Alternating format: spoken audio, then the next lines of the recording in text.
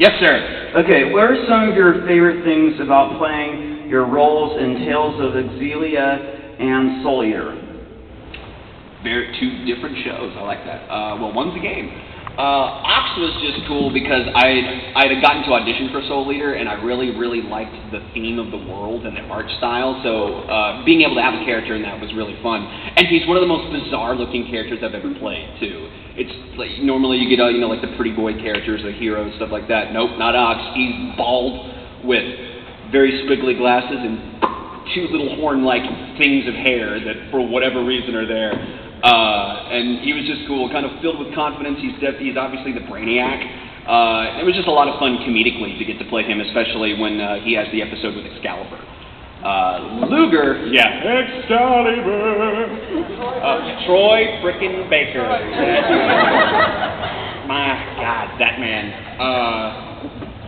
The Alec Guinness of the voice world. That dude gets around. And then Ludger. Ludger was interesting because it was getting to play a player character in a Tales game was just like awesome. The getting to play Ludger, aside from the 25 hours of recording that was nothing but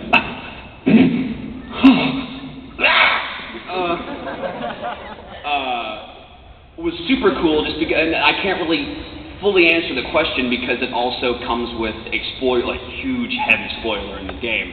But getting to play him, there is a duality to him and to his character that if you haven't played all the way through, you might not know about it yet. But it was definitely fun. Also getting to work with Wendy Lee, who directed me, was the voice director for that. I've never met her, but I've been listening to her since the 90s in the animes and stuff that I love, like Magic Knight Rare and Cowboy Bebop and all these great, wonderful shows that she's been part of, Digimon.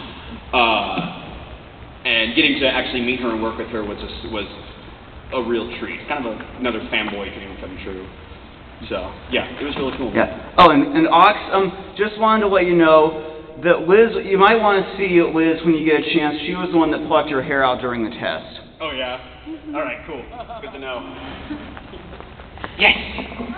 I'm great. How are you? Here's the jellyfish question. Okay. Okay, so we all know that Kuranosuke likes dresses. Of course. Would he wear a dress at their wedding if he and Kimi ever got married? Would he wear a dress at their wedding? Or would he make him wear a tux? She wouldn't make him do anything. That boy does whatever he wants. And you better believe he will have the most fabulous wedding dress the world has ever seen, darling. It's going to be amazing. Yes. Kuranosuke will be throwing a bouquet at his wedding, that is for sure. Yes. Fucking test. Okay, I think my question is for Aki. Yes. Okay, which one would you pick, Minami or Himeji?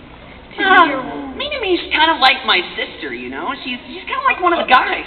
Don't tell her I said that. Plus, I mean, Himeji's just the epitome of all that is beautiful and sweet and kind in the world, and I just love her, but don't eat her cooking, whatever you do. Do not eat her cooking. It's like the devil, seriously. You eat her cooking, the devil is in your soul. I think, oh, hello. Turning that off.